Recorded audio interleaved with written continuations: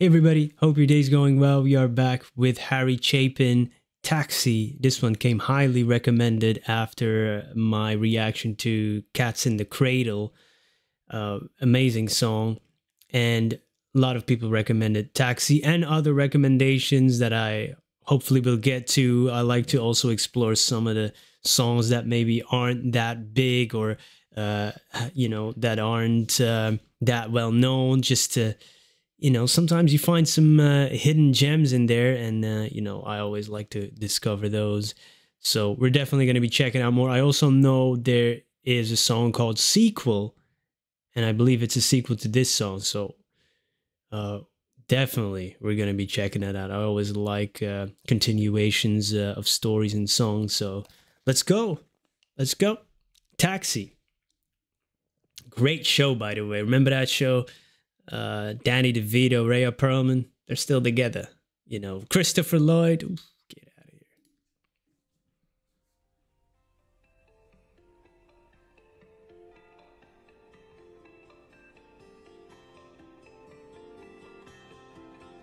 It was raining hard in Frisco.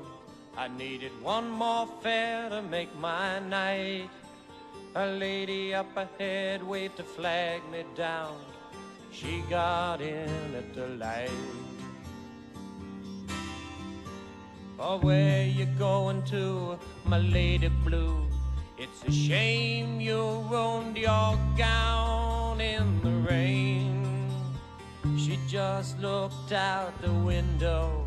She said 16 Parkside Lane. Oh.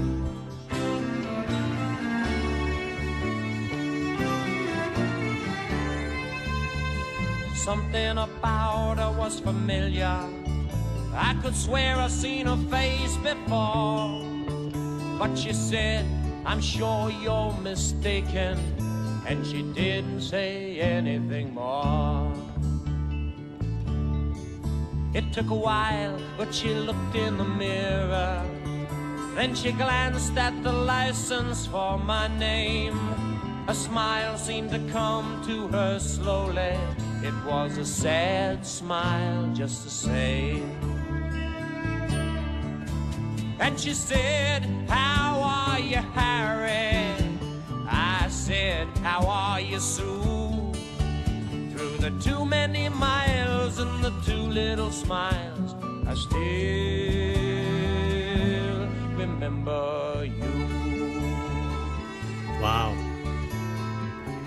And I really like the music on this one, and of course his voice, the way he's delivering it, and just even reading the text it's really well written, by setting the scene of somebody in a taxi, really only needing one more ride to make his night, right? To feel like, okay, now I've done enough work, I made enough money, and so one more ride, and it's this lady, really well set up.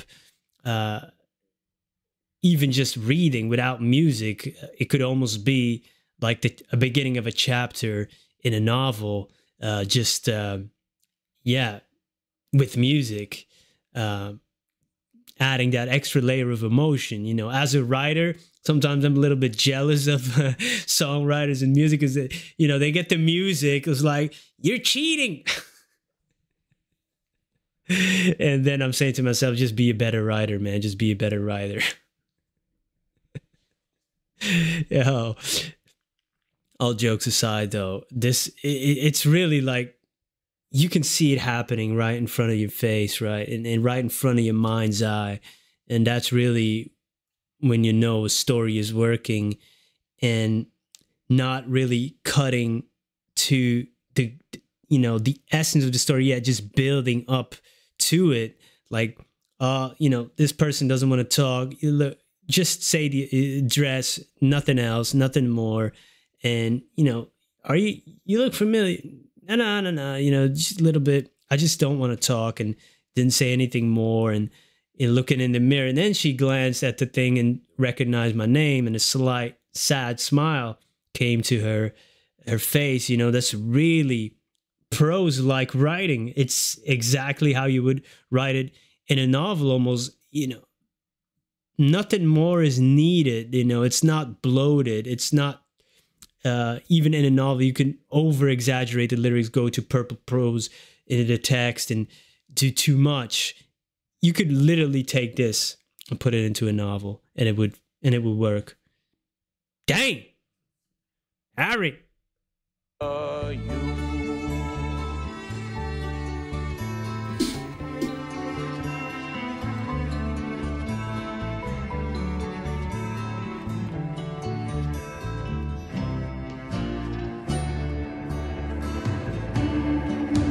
It was somewhere in a fairy tale. I used to take her home in my car. We learned about love in the back of a Dodge. The lesson hadn't gone too far.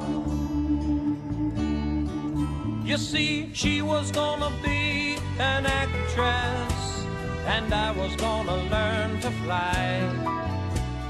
She took off to find the footlights.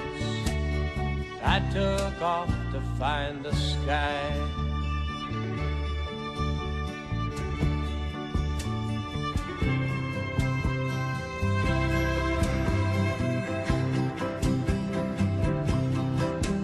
Whoa, I've got something inside me to drive the princess blind. There's a wild man wizard, he's hiding in me, illuminating my mind. Oh, I've got something inside me, not what my life's about. 'Cause I've been letting my outside tide me over till my time runs out.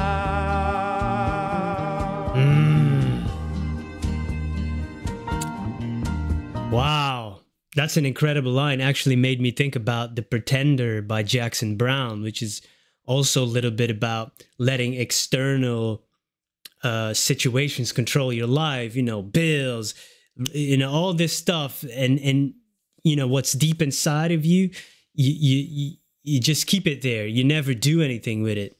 Oof, that's crushing. Because, you know, being a dreamer myself, you know, and having been in these, you know, when I was younger, in these soul-sucking, soul-crushing jobs, and then trying other jobs throughout the years, and eventually ending up in IT, and then writing, you know, damn, you know, it's hard to, sometimes you get in that rat race and you're only thinking about that, and then suddenly that thing inside of you, oh yeah, right, I used to be this dreamer, and now I'm not. Ugh, that's a great line. I've got something inside of me, not what my life's about, because I've been letting my outside tide me over till my time runs out. That is an incredible line. Oh, wow. I'm going to sit with that one after I stop recording. That's a great line. Just the way he put the words together. You know, we can talk about it. We can say how we feel, and I can explain it in so many words, but to compress it down into lines that, that make it rhyme and make it make sense and provoke so many thoughts and emotion. Incredible. He's hiding in me, illuminating my mind. Come on, that's incredible. This is the stuff I'm here for. This is the stuff that I am here for. Wow. And the music is so interesting too. It seems like elements keep being added to it. Wow. That was great. I had to stop it. That was a great line. Damn.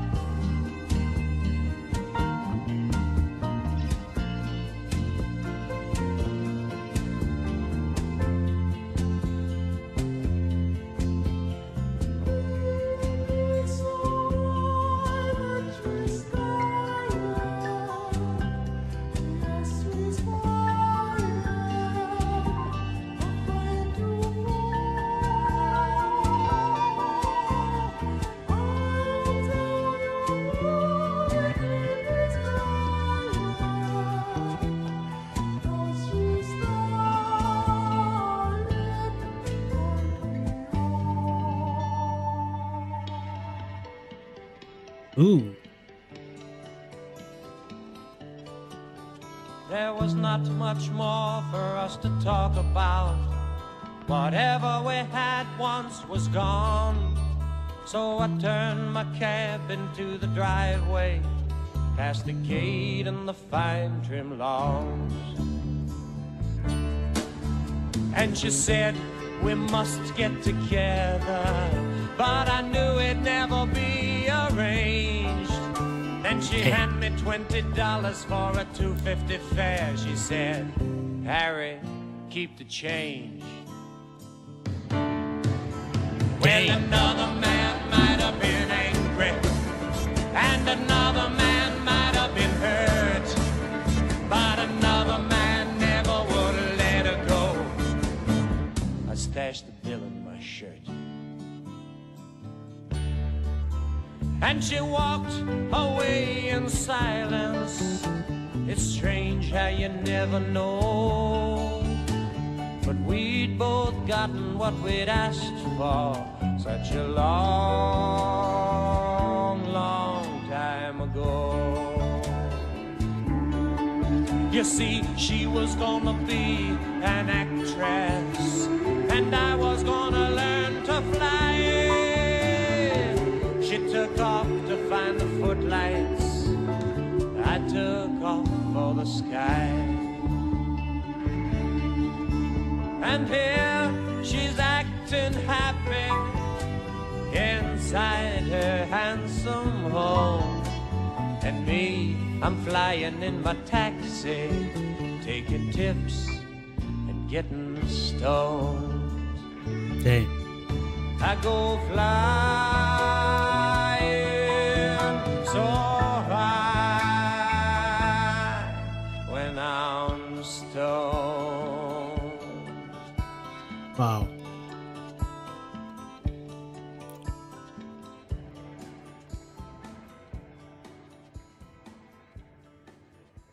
Wow. That's great. Also, and heartbreaking too, that ending. Whew.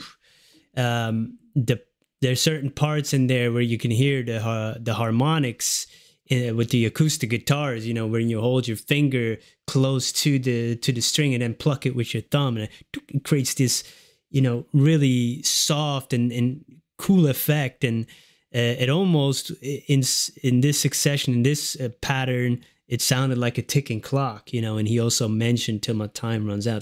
Tick, tick, tick, tick, tick, tick, tick, tick. That's really good. That's good stuff, man. It's like clock is ticking here, dude. If you still want to do something else with your life, you better do it now. But man, that, like, oh yeah, we should get together kind of thing. I know one time, but she hands him a 20 and says keep the change, and it only is a $2.50 fare.